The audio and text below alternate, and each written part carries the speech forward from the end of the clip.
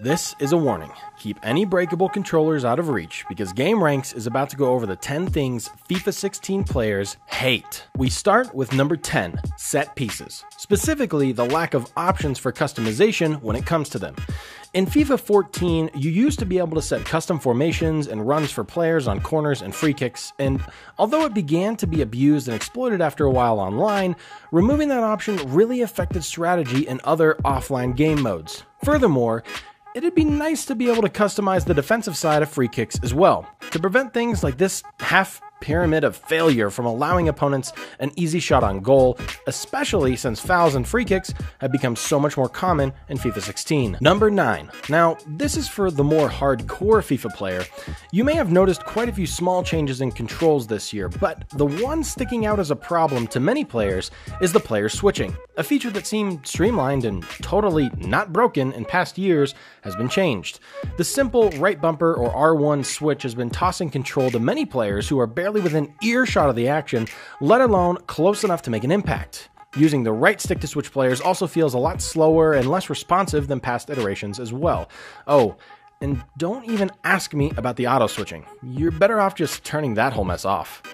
Number 8. Player collisions have been an issue ever since EA Sports introduced the Ignite engine into FIFA 14.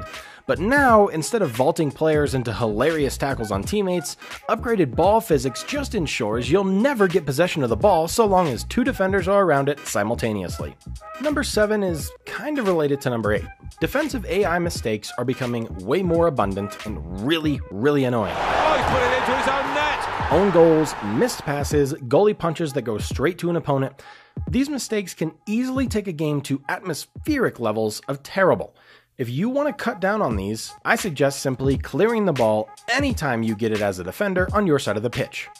Okay, maybe that's going a little bit overboard, but you get the point. Now, the only thing that could possibly make an own goal like this one even more infuriating is number 6. Messages like this. I'm glad you thought my own goal was so funny. Thanks. I appreciate the chat, jerk. Now, if you're the kind of person that sends these messages, just stop, like now. The irony is, most of the time, the same super hilarious middle school comedians sending these messages are the same players who also populate our number 5 spot. Number 5. This slot is dedicated to Pointless Skill Moves Guy. And before you get all upset, this isn't a statement of me sucking terribly at FIFA, nor is it a complaint against players who can Ronaldo chop past me in their sleep. No. This is about Captain Crossover who decides that his super epic rainbow flick totally blew your socks off from 20 yards away. These are the skill spammers who think they need to dodge not only your defender, but every single blade of grass between your defender and them. Hilariously enough, once they actually get to an opposing player, taking the ball off them is so easy, you don't even have to hit the tackle button. Number 4.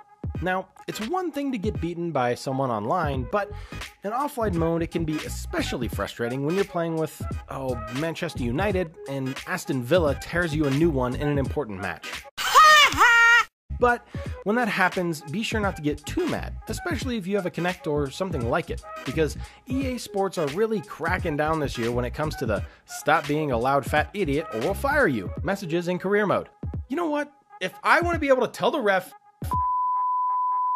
and then I should be able to, damn it. What's the referee going to do now? Because he's dealt with the player, he's got a manager to deal with as well. He's absolutely livid. Not setting the best example, you could argue, to his players.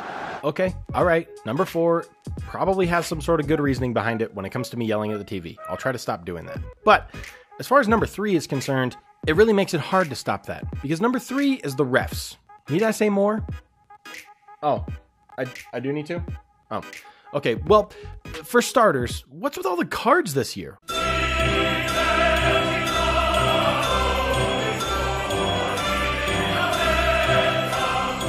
And look, I know what you're saying. Get good, scrub. Well, damn it, I'm not the only one.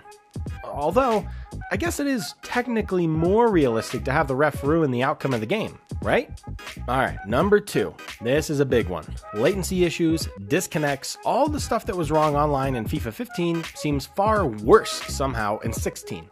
Tons of complaints, and even official acknowledgement from EA that disconnects costing many FIFA Ultimate Team players to post losses to the record are currently being worked on. And further than that, latency issues have extended to all online modes, especially disconnects in Ultimate Team.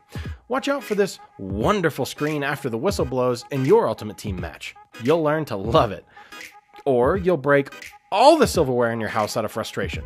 Either way, if you haven't seen it, consider yourself very fortunate. Alright guys, we're down to it. The last one. Number 1. It's time to get serious. Probably one of the most egregious, despicable, frustrating moves in all of FIFA.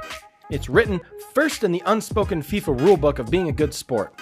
The only exception is when a goal of superhuman ability has been scored, but for any other, especially one putting me down like 3 in extra time, don't make me watch the replay of your crappy goal over and over and over again. It sucked, and you suck, and I hate this game. Why do I play it? Well, now that I've successfully broken every single controller located in my house, those have been the top 10 things FIFA 16 players hate. Did I miss one thing you especially hate? Let us know what it is in the comments. Don't forget to hit that like button for more content like this, and if you love new awesome content every single day, be sure to subscribe. Thanks for watching!